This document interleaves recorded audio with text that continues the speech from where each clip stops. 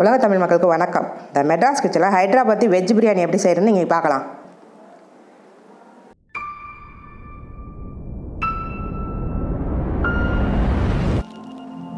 நம்ம சேனலில் இது வரைக்கும் சப்ஸ்கிரைப் பண்ணாதீங்கன்னா சப்ஸ்கிரைப் பண்ணுங்கள், கூடவே இருக்க பெல் பட்டனை அமுக்குங்க. வாங்க வீடியோக்குள்ளே போகலாம். தேவையான பொருள் பார்த்துடலாம். இப்போது கேரட் பெரிய சைஸ் ஒன்று கட் பண்ணி வச்சுருக்கேன், உருளைக்கிழங்கு பெரிய சைஸ் ஒன்று கட் பண்ணி வச்சுருக்கேன், 50 பட்டாணி உரித்து வச்சுருக்கேன், 50 கிராம் பீன்ஸ் கட் பண்ணி வச்சுருக்கேன், 5 வெங்காயம் கட் பண்ணி வச்சுருக்கேன், 2 தக்காளி கட் பண்ணி வச்சுருக்கேன், 3 பச்சை மிளகா கீரி வச்சுருக்கேன், இஞ்சி பூண்டு பேஸ்ட் 1.5 டீஸ்பூன் எடுத்து வச்சுருக்கேன், 1 கப்பு புதினா, 1/2 கப்பு மல்லி, தயிர் 1/2 கப்பு, மிளகாத்தூள் 1 டேபிள் ஸ்பூனு, மல்லித்தூள் 2 table spoon, biryani powder 1 teaspoon எடுத்து வச்சுருக்கேன், பிரிஞ்சால் 4, 2 பெரிய துண்டு பட்டை, 8 கிராம்பு, 8 ஏலக்காய் எடுத்து வச்சுருக்கேன், 1 டீஸ்பூனு சோம்பு எடுத்து வச்சுருக்கேன், 3 வெங்காயத்தை கட் பண்ணதை எடுத்து ஃப்ரை பண்ணி வச்சுருக்கேன், 3 டேபிள் ஸ்பூன் கீ எடுத்து வச்சுருக்கேன், 4 டேபிள் ஸ்பூன் ஆயில் எடுத்து வச்சுருக்கேன், 2 கப்பு அரிசி எடுத்து வச்சுருக்கேன் பாஸ்மதி ரைஸு, உப்பு தேவைக்கு எடுத்துக்கிறேன். இப்போ ஒரு பாத்திரத்தில் தண்ணி வச்சு அடுப்பில் கொதிக்க விடலாம். இதில் தாளிப்பு சாமான் எடுத்து வச்சுருக்கிறத 2 பாகமாக பிரித்து 1 தண்ணியில் போட்டிருக்கேன், பேலன்ஸ் தாளிக்கிறது எடுத்து வச்சுருக்கேன். இப்போ அரிசியை நல்லா களைஞ்சிட்டு கொதிக்கிற தண்ணியில் போடுறேன். நான் ஊரெல்லாம் வைக்கல, அரிசியை அப்படியே களைச்சிட்டு போடுறேன்.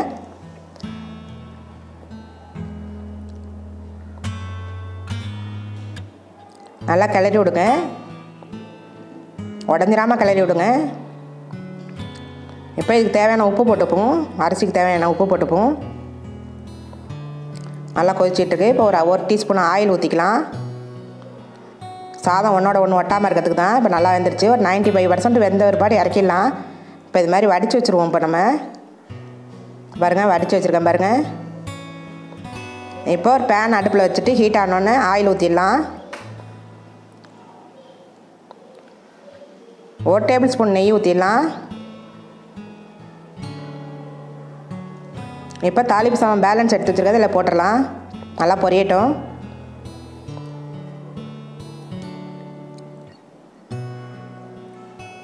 நல்லா பொரிஞ்சிருச்சு. இப்போ வெங்காயத்தை போட்டுருவோம்.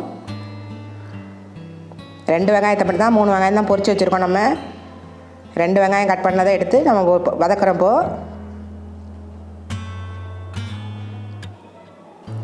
இப்போ கீரி வச்ச பச்சை மிளகாயை போட்டுடலாம். இப்போ இந்த கிரேவிக்கு வேணுங்கிற உப்பு எல்லாத்தையும் போட்டுருவோம். நல்லாவும் வதங்கும், அதுக்காக தான் உப்பை இப்போயே போட்டுடுறேன் நான். இப்போ நல்லா வதங்கிருச்சு. இப்போ இஞ்சி பூண்டு பேஸ்ட்டை போட்டு வதக்கிடலாம். நல்லா பச்சை வாடை போகிற அளவுக்கு வதக்குங்க இஞ்சி பூண்டு பேஸ்ட்டு. நல்லா பச்சை வாடை போயிட்டு இப்போ தக்காளியை போட்டுடுறோம். நல்லா 2 பெரட்டி விட்டு புதினா போட்டுடலாம். கூடவே கொத்தமல்லியும் போட்டுருவோம். நல்லா மிக்ஸ் பண்ணுங்கள். இப்போ புதினா கொத்தமல்லியும் ஒன்றா சேர்கிற மாதிரி நல்லா வதக்குங்க.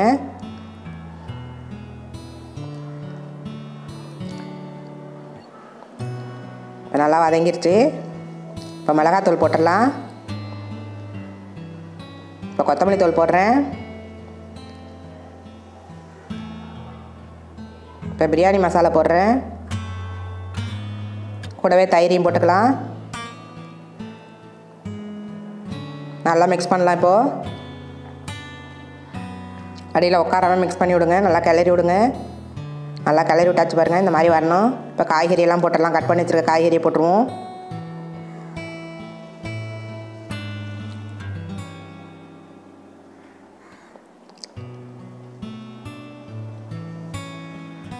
இப்போ நல்லா கிளறி விடுங்க. காய்கறியெல்லாம் போட்டுட்டு கிளறி விடுங்க. நல்லா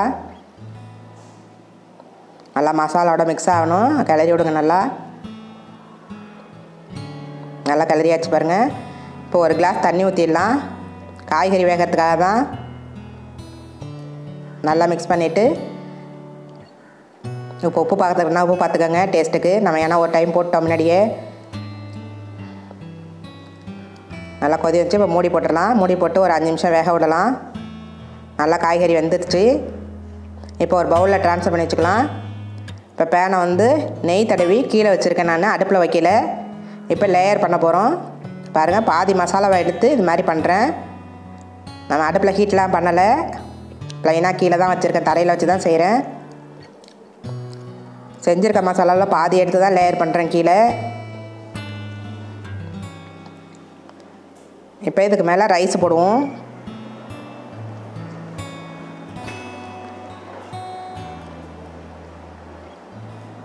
நல்லா ரைஸை பரவலாக போட்டுக்கோங்க. நான் 2 லேயராக போடுறேன் இப்போது. இப்போ இதுக்கு மேலே பொரிச்சு வச்ச வெங்காயத்தை போட்டுக்கலாம். இதுக்காக தான் பொரிச்சு வச்சுருந்தது வெங்காயம். டேஸ்ட்டாக இருக்கும், நல்லா வாசனையாக இருக்கும் உங்களுக்கு. நல்லா பரவலாக போடுங்க, எங்கே பார்த்தாலும் வர்ற மாதிரி. இப்போ கூடவே கொஞ்சம் புதினா போட்டுப்போம்.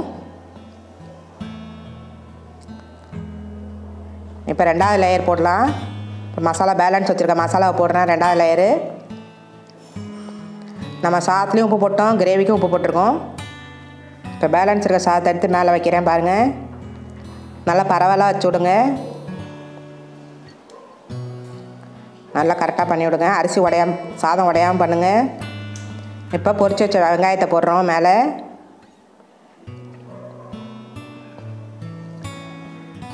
இப்போ புதினா தூரம் பாருங்கள், இது மாதிரி தூணிங்கன்னா சூப்பராக டேஸ்ட்டாக இருக்கும், அதுக்காக தான் செய்கிறது. இப்போ நெய்யை போடுவோம். பேலன்ஸ் இருக்க நெய் இதுக்காக தான் எடுத்து வச்சுருந்தேன். இப்போ நெய் போடுறோம் பாருங்கள். நல்லா வாசனையாக இருக்கும், நல்லா உதிரி உதிரியாகவும் இருக்கும். நான் குங்குமப்பூ வந்து பாலில் கரைச்சி வச்சுருக்கேன், அது ஆப்ஷனல் தான். 4 மூலையிலையும் ஊற்ற போகிறேன். இப்போ 4 கார்னர் இருக்கும், நீங்கள் வேணுன்னா ஊற்றிக்கோங்க, அது கலர்ஃபுல்லாக இருக்கும், அதுக்காக நான் ஊற்ற போகிறேன். இந்த பாருங்கள், ஊற்றிருக்கேன் பாருங்கள். இந்த மாதிரி ஊற்றுங்க, நல்லாயிருக்கும், சூப்பராக இருக்கும். இப்போ மூடி போட்டுட்டு வெயிட்டிங் போட்டுருவோம் நம்ம. நான் ஆல்ரெடி ஹீட் பண்ணி வச்சுருக்கேன் தோசைக்கல் அடுப்பில், அது மேலே தூக்கி குக்கரை வச்சிடலாம்.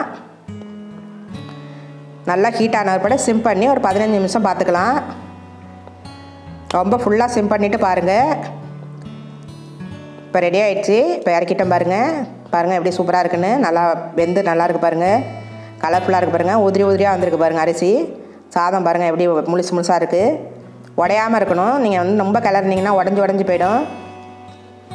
சூப்பராக நல்லா வாசனையாகவும் இருக்குது, கமகமன்னு இருக்குது. இந்த புதினா வாசனை, பொரிச்ச வெங்காயம் வாசனை எல்லாம் நல்லா இருக்குது, சூப்பராக இருக்குது. நீங்கள் இந்த மாதிரி வீட்டில் செஞ்சு சாப்பிட்டு பார்த்துட்டு எனக்கு கமெண்ட் பண்ணுங்கள். இதுக்கு கத்திரிக்காய் தொக்கும் தயிர் பச்சடியும் வச்சுக்கிட்டா சூப்பர் காம்பினேஷன், நல்லாயிருக்கும். கத்திரிக்காய் தொக்கோட வீடியோ வந்து ஏற்கனவே போட்டிருக்கேன் நான், அதோட லிங்க்கு கீழே கொடுக்குறேன், நீங்கள் அதையும் பார்த்துட்டு செஞ்சு சாப்பிடுங்க.